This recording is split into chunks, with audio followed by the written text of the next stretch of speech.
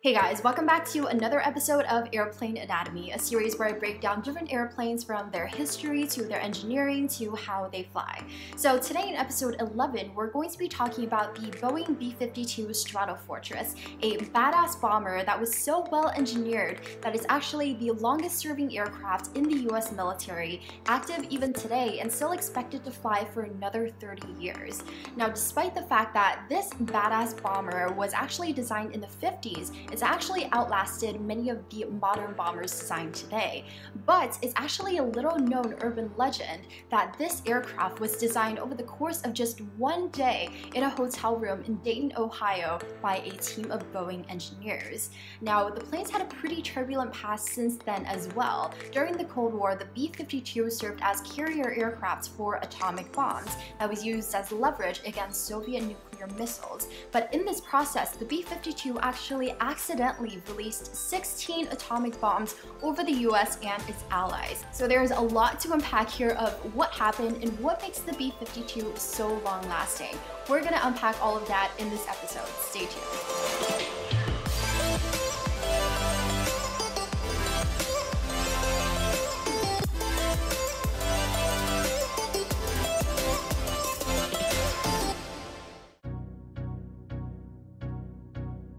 It was 1945, just a few years before the start of the Cold War. The US military was looking for a new bomber aircraft with a high payload capacity and also a long range. This was in order to replace their existing fleet of bomber aircrafts, the Covair B-36. Specifically, they wanted an aircraft that was capable of carrying atomic weapons, and Boeing was put up to the task. Throughout development, there was a lot of doubt on whether such a large aircraft with such a long range was even possible, and after Boeing created the initial prototype and demonstrated it, it was very clear that this new bomber was at best a marginal improvement from the B-36, and by the time that it would finish production, it would basically be obsolete. So this concern actually grew until the entire program was cancelled in 1947. Despite this, Boeing actually continued to research on their own and encouraged engineers to explore every avenue. At one point, the B-52 even had a flying wing design, but this was soon abandoned because of the low stability. In 1948, once again, the Boeing team presented a new and improved bomber aircraft to the Air Force, this time with 4 propeller engines, but this did not meet the mark. The Air Force told them that they needed to redesign the plane, but this time with jet engines.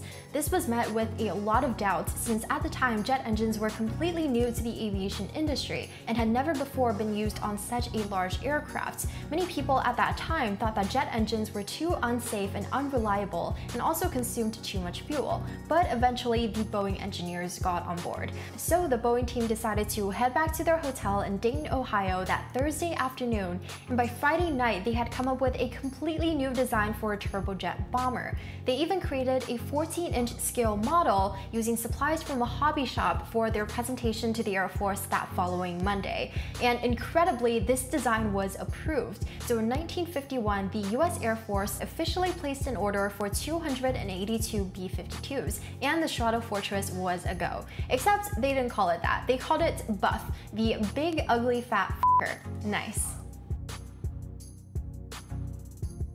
Many designs of the B-52 actually took inspiration from the B-47 Stratojet, another Boeing bomber aircraft that was designed around the same time. This included its jet engines and also its swept-back wings, but the B-52 had a much larger wing area for additional lift and stability. Initially, structural fatigue was a big concern during testing, and this was actually worsened during flights at lower altitudes. On top of that, the engineers decided to use the wing's internal structure as fuel storage. This was called wet wings, and added an additional 60% more stress to the wings. As a result, this led to a redesign to strengthen the longerons, which are the structural beams that hold up the fuselage, and also a new skin that was more stress resistant. The skin of the B-52 has actually come into a lot of attention lately due to what appears to be wrinkles that people spot on the ground.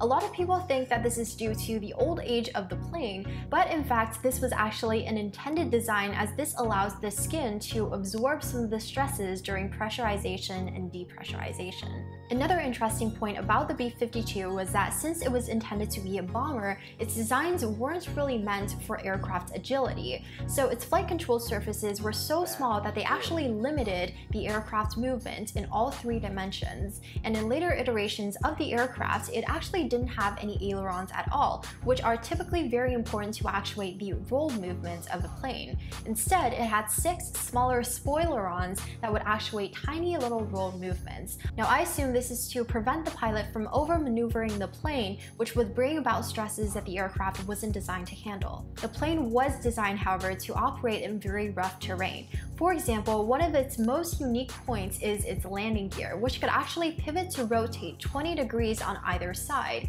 and enable it to land during very strong crosswinds and essentially travel down the runway in a straight line even if it was tilted at an angle. The B-52 was also one of the first military jets to use alternative fuel, which consisted of a 50-50 blend of conventional jet fuel and also synthetic fuel. This was in an attempt to reduce the consumption of crude oil. So you might be wondering, what about the B-52 makes it so incredible that the US military has used it for so long? A large part was that its designs were way ahead of its time, for example the use of jet engines, but also it was due to its extremely large airframe, which made it easier to retrofit upgrades or even completely new design overhauls for specific internal components. This was both very difficult and also very expensive to perform on smaller aircrafts. So instead of trying to develop new planes to replace the B-52, it was simply cheaper and easier to make variants of the same plane but with internal upgrades, and that's exactly what Boeing did. So over the next 10 years, 8 different variants of the B-52 were developed and produced. And in 1954, the very first B-52 entered service.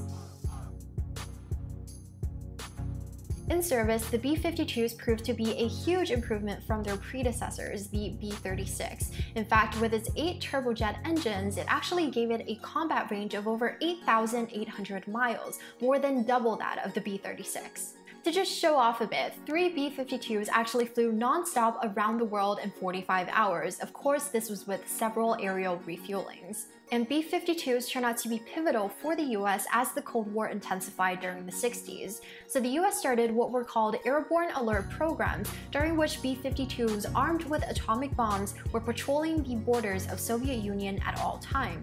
This was due to the fact that the Soviet Union had actually developed ICBMs, or intercontinental ballistic missiles, that were capable of reaching the US. Meanwhile, the US was still relying on its bomber aircrafts to defend itself. But since ICBMs traveled much faster and were almost impossible to stop, if the Soviet Union decided to target American air bases, by that point it may have been too late for B-52s to even get off the ground. So for this reason, the US wanted to still maintain their leverage by having some armed B-52s in the air at all times that were ready to respond immediately. And at the peak of these programs, during Operation Chrome Dome, 12 B-52s were sent to the Soviet Union every single day. And these missions were extremely stressing to both the crew and the aircraft. Often they would span over 24 hours. But this also posed a very serious problem because remember, these B-52s were armed with live atomic bombs, and many of them. So what happens when they crash? Well, unfortunately, that's what happened. From 1959 to 1964, there were actually 4 such accidents where a failure in the B-52 led to nuclear bombs being dropped over the United States. However, thankfully, none of them detonated, people moved on, and the program continued. However, in 1966, a B-52 collided in mid-air with an aerial refueling aircraft over the coast of Spain. In this process, it dropped all 4 of its atomic bombs. The conventional explosives on 2 of these bombs actually detonated on impact, but thankfully didn't trigger a nuclear explosion. However, it still did release massive amounts of radioactive plutonium and uranium into the surrounding area that actually remained for decades. And at that time, 14,000 tons of soil that were contaminated actually had to be sent back to the US for processing. And unfortunately, 2 years later, in 1968, the same thing happened in Greenland. These events proved to be very costly for the US, both economically and politically, not to mention how risky and dangerous they were, and this actually brought a lot of international backlash to the B-52 program. So soon after this 6th incident, the US decided to stop their airborne alert program. So thankfully, B-52s never had to intentionally drop any atomic bombs. If you're curious, the only plane to ever drop nuclear bombs, and that was over Japan, was the B-29 Stratofortress, which I did an airplane anatomy episode on, so feel free to go check that out.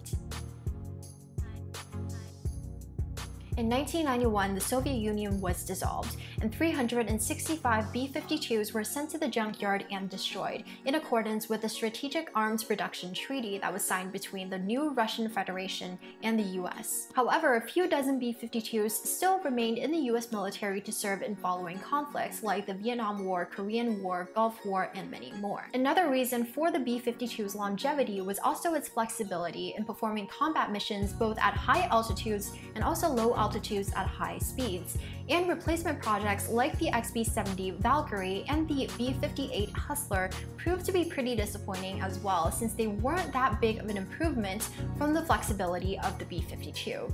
And even today, B-52s still continue to serve with the US military around the world and has no plans of retiring anytime soon. Just in 2010, the US military signed a contract with Boeing for $11.9 billion to renovate and modernize the plane, and has plans to operate it until at least 2050. So there you have it, everything you need to know about the B-52 Stratofortress. Now, I think this is an aircraft that's often overlooked by a lot of people, including me at the very beginning. But I think now that its story of how it was developed and designed and the impact that it had on world history is really interesting to talk about. So I'm really happy to have shared this episode with you guys today. And as always, if you enjoyed this episode, please give it a thumbs up and also subscribe to my channel for new content. And I'll see you guys next time.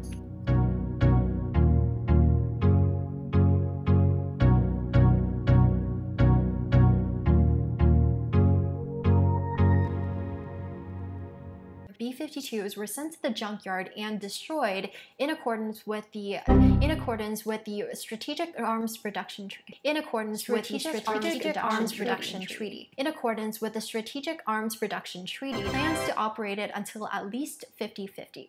50-50?